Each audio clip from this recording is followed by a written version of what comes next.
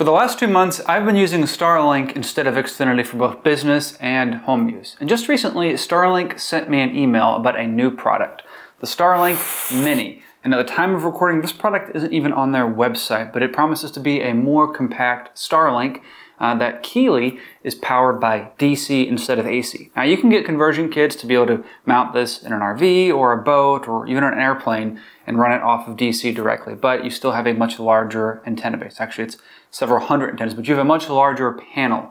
This one is significantly smaller, and frankly, I'm quite impressed at how small this is. But we're gonna unbox it. I'm gonna give you my first initial impressions, and we're going to test it. I'm also gonna touch on pricing.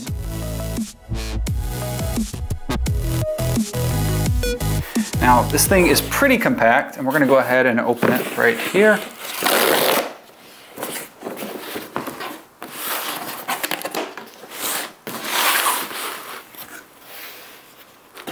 Alrighty. Looks like we have a mounting bracket.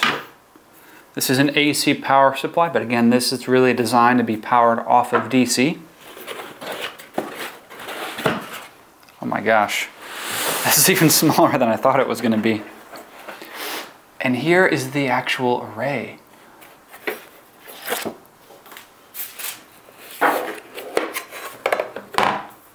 That's like iPad Pro size.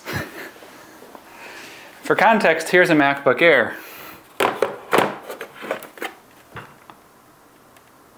That's insane. Now the cool thing about this is while it's at a similar price point than the larger Starlink, the service for it is only a $40, correction, $30 add-on if you already have a Starlink for residential use. So you can have internet on this with some priority data, and you pay additional for each gigabyte for 30 bucks a month, which is pretty awesome. Now the key thing that I'm interested in testing out is that no question this is going to work for RVs or tractors or UTVs or just any remote type of vehicle, as this is designed to be on the mobile plan for that $30 per month. But what I'm curious about is how it will perform at higher speeds. You see, one of the things that Starlink does is they limit the functionality of their array. If you go over 100 miles per hour, the array will shut off. It won't provide internet service at all. And a big reason for this is that they want you to upgrade to their Aviation series of arrays, which cost tens of thousands of dollars per month. And over $100,000 to install. And it's really designed for airlines. They do have a newer version that's designed for business jets. But even that, I think the cheapest that plan was offered was at $4,000 a month, which compared to GoGo, which uses either satellites or vertical arrayed cell service, is significantly faster and cheaper, but still quite expensive and just not approachable for the general aviation community. Now there is a video, interestingly, of a popular YouTuber, I'm going to link it down in the description, who is an aviator. He flies his Kit Fox, and he's been running the full-size Starlink with the DC conversion kit in his airplane. And as long as he's going slower than 100 miles an hour, he's able to operate in the air, and he can definitely use it when he's on the ground. Now this is great if you're in a remote area, because, well, you may not have internet services from cellular, which, while you can get weather usually from the radio, usually from something like local radio weather stations for aviation, you don't have the same degree of understanding that you are going to by looking at actually a visual radar. And that's where internet can be really handy for these bush pilots. So this might be something where they have disabled that speed limit, or perhaps increased it to something that makes it available to use in general aviation, at least piston airplanes, but is not competing with their business jet or airliner kind of models of Starlink dishes. So we're definitely going to test that, but let's go ahead and get this guy fired up and do some benchmarks.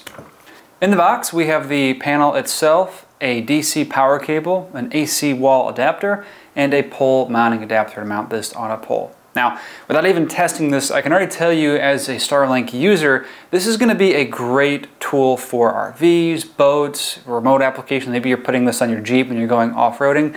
Really anything mobile, even backpacking. It's small enough that you could put this on a backpack.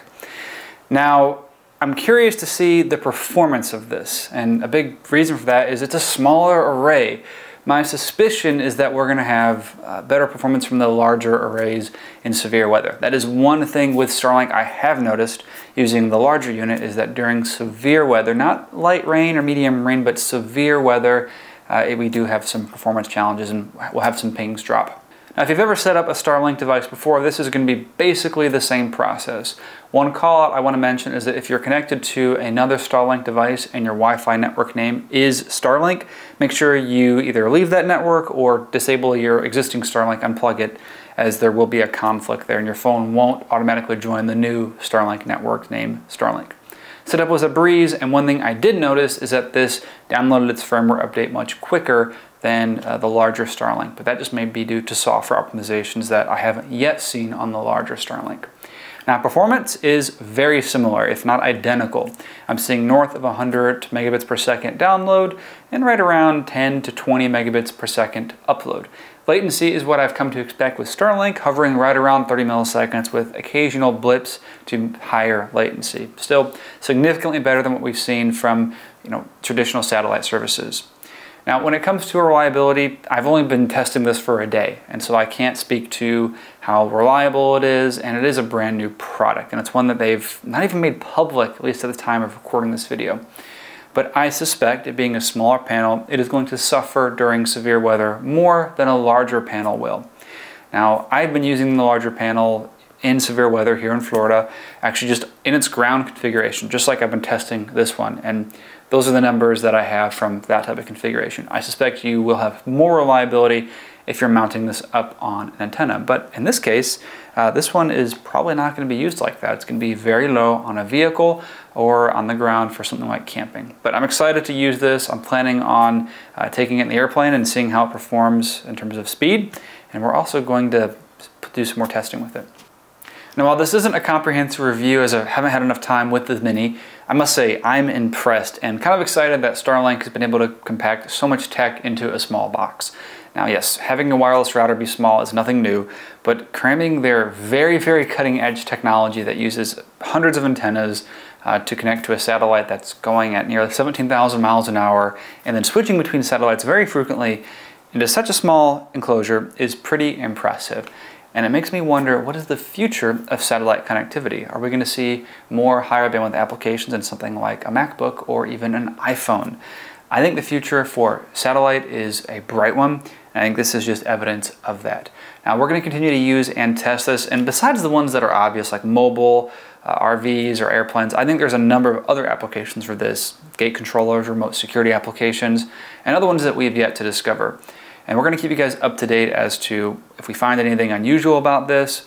Now, my suspicion is that the one caveat that we are going to see is I don't think this will perform as well in severe weather as the full-size Starlink. But we'll have to see what that looks like and report to you guys as to what we find. But comment down below what your questions are. What do you want to know about the Starlink Mini? And we'll do our best to answer them either in the comments or in a follow-up video.